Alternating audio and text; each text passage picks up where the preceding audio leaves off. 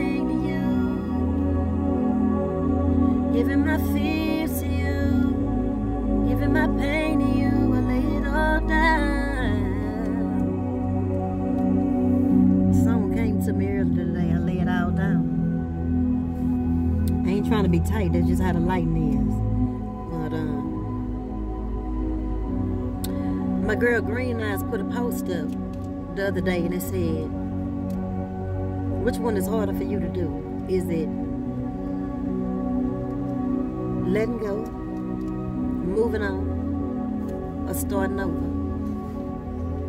And I thought about it. That's a very powerful question, because they all take courage. And I don't know where you are in your life, if you having to let go, move on, or start over. And I've experienced all of them. I've had to let go. I've had to move on. And I've started over. And a part of self-love, a part of loving yourself, when you have to let go, move on, and start over, is you have to have tough love when it comes to yourself. Because depending on what you're moving on from, and depending on what you have to let go of, it's gonna hurt to face that wound. It's gonna hurt to deal with that wound. You know, sometimes, you know, I like to mention scraping your knee or getting stabbed when it comes to us hurting, you know, because we have emotional pain too. And when you have that wound, in order to cleanse that wound, you're gonna have to put some alcohol on that thing to cleanse it, and it's gonna burn. But it's cleansing you at the same time. It might sting a little bit, but it's helping you. It's helping you heal, you know. And when it comes to moving on and letting go, in order to start over, because you can't move on until you let go, and you can't start over until you move on. And in order to do that, you have to have a acceptance. You have to be able to accept the situation, accept the pain of it, accept what happened, accept it. Because if you don't accept it, you'll remain stuck in the disappointment of it. You'll remain stuck of not able to let the situation go, because you didn't want it to happen. That's not what you wanted, and you're disappointed, and you're stuck holding on to the disappointment and the pain, and you can't move forward. You can't let go. You can't start over, because you're still holding on to the lie. You're still holding on to the illusion. You're still holding on to unforgiveness. So you gotta have that tough love, and you gotta be able to look at the situation. I can't really tell you about a lot of things that I haven't been through, but I have been through heartbreak. I've been through the depression. I've been through the anxiety. I've been through having to let go of people that were no good for me, that I didn't want to let go of. I've had to let go. I've been through a broken marriage. I've been through starting over from scratch.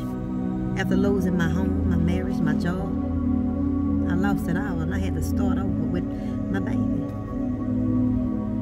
From zero, having nothing. That's painful. Imagine losing your job, your home, and your marriage, and yourself. But with the help of God and being real with myself and being truthful with myself.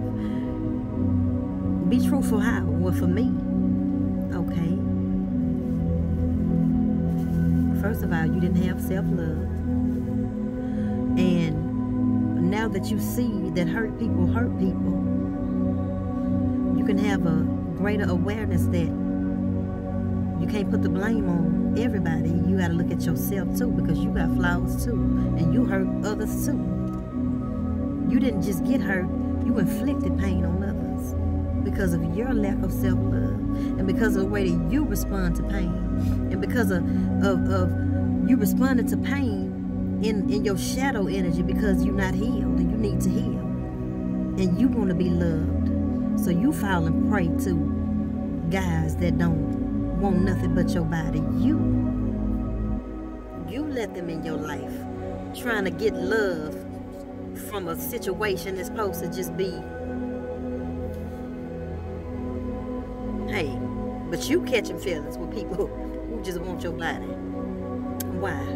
Because you don't love yourself. You letting people in your life use your body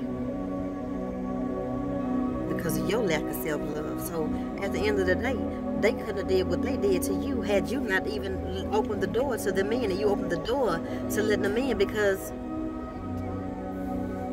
you don't know your value. So being honest with yourself like that, being honest with yourself, hey, you gave your heart to somebody you didn't know. You ignored the red flags when they got mad at you and started ignoring you and started ghosting you. You let that slide and still wanted them. Why? Because you didn't love yourself. You accepted the mistreatment. You stayed there and took it. Why? You allowed yourself to get to that place. You allowed yourself to be broken down. You responded to your pain in a negative way. You need to grow.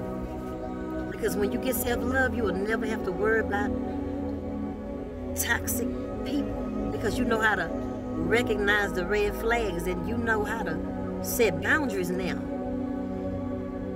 You stop reinforcing toxicity because you have self-love now. You gotta have tough love. You gotta put that alcohol.